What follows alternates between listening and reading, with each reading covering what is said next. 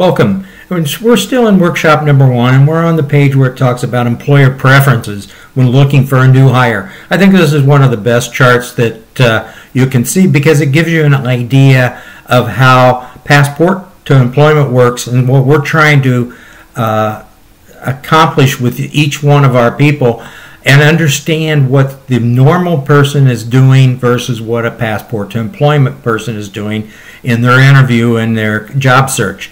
And as you can see in the employer's preferences, on the left side is in order of preference. What they'd like to do is what the employee is looking for, what they're looking for in a job. And the first thing you can see is resumes. And I'm going to guess a lot of the times when you ask someone, a friend, a family member, whatever, that tell them that you lost your job, they're going to say, "Oh, do you have a resume?" That's the most logical thing that will pop up in a person's head. So that's in the order of preference. You can see that resumes, ads, agencies, colleagues, referrals, and it goes all the way down to the inside the company to get a position. If you look in the right side, on the right column, it's an order of preference, but what the employer is looking for, not what the employee, how he does it. What the employer wants is to find somebody as quickly as possible. Now, at the same time, they want to make sure that they're hiring somebody that the more they know, the better comfort level they're going to have in hiring that person. And as you can see, for the employer, where do they go first? Inside the company. As a hiring manager for a number of years in the insurance industry, that's the first thing that I did when I was looking for a new person. I'd look around my staff first of all and see if there was anybody that would be promotable. If that didn't happen, then I'd call everybody in and just ask, do you have anybody that you know that's looking for a job? I used the example one time, one of my employees that I'd worked with for a long time, we had a job opening. I don't remember if it was to fill a new vacancy or it was a new position, but it didn't matter. And so I got them together and said, hey, we get that we're going to be able to hire somebody. If you know anybody, please let me know, or my supervisor at the office. Well, guess what? When I were talking, one of my employees came up and said, "Oh, I just got an email from my aunt down in Evansville, and her son, her cousin, my employee's cousin, was going to be getting let go, and they were looking for a job." We had that individual come up as fast as we can, said, "Get me a resume. I want to know more. You know this person. You're willing to vouch for them, I guess." Maybe they don't know their work history, but they at least know who they are and have some contact with them. So we would normally, as a rule, I'm never going to go to Evansville for interviews or even to find somebody to fill a vacancy. Why? It's too far.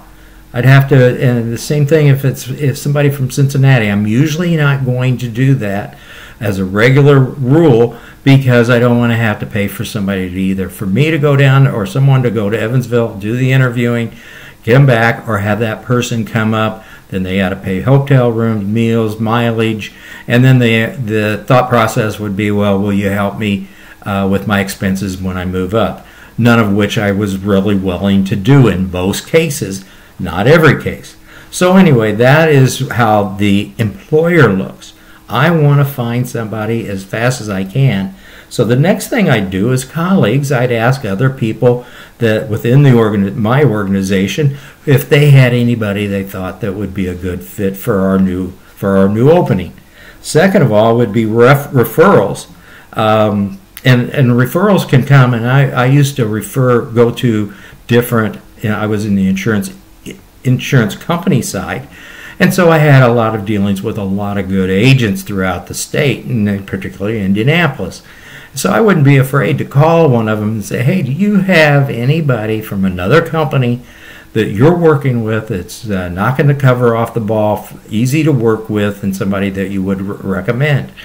They would inevitably say, "Oh, you may want to call John Doe over at Cincinnati, down at Cincinnati, and see if they're opening."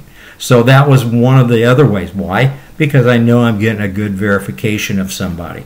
And you can see all the way down, drop in with proof. I use an example of my son, and he was at that time was in high school. It was time for him to get his first job. He wasn't very happy about it, but the fact was it was time. And so we said, well, why don't you go to different car dealers and see if they need anybody to do any detailing, that type of thing. So he did. And one of the places he went to was Penske Honda over on 96th Street. And so he walked in and asked the receptionist if they had any opens. And she said, well, I'm not aware of anything right now, but give me your name and your phone number. And if anything pops up, then we have an opportunity to call you. So he did that. It was driving down the road. He wasn't even down 2 miles, probably 2 or 3 blocks, when he got a phone call from Penske Honda calling him back. Why? Because they were able to evaluate him, how he presented himself, and if it was somebody that Penske Honda would want to have on their staff. He got the job, and he worked there for 2 or 3 years, if not a little longer, in the summers and during breaks from school. So that's just an example of what you might be able to do as an interviewee trying to get in. Now you can see then we go with agencies is at the bottom, where agencies is at the top, or one of the top 3, when you look at what the employee thinks. Why don't employers want to go, hiring managers want to go to an agency? Because they cost money. They're going to have to pay, and they pay big things, usually a year's salary or something in that neighborhood, whatever the percentage is. Same thing with ads. What happens? I've got to pay for that ad, and I have very little likelihood of screening the individual. I'm just going to get people coming from all over the United States for that. And finally, what's the last thing that's on the list? The first thing that an employee thinks is, I need to get my resume to people. But if you look for an employer, that resume is the last thing they want. Why? Because they don't have any connection with any of these individuals, or very little. I want to know as much as possible about an individual.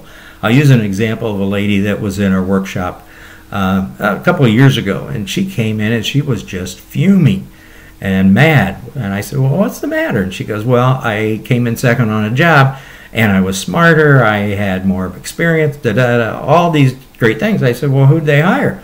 Well, they hired somebody from within the organization. I can tell you right now that if an employer has the opportunity to hire somebody inside the company versus somebody that they really don't know, they're going to pick the person from the inside. Why? Because they can easily get the resume or get references from the employees, other employees from the employer, wherever it is. So it's much better to have somebody inside. I'm always probably going to be safer hiring from inside versus somebody from just coming off of a resume or downloaded a resume and they just pop up.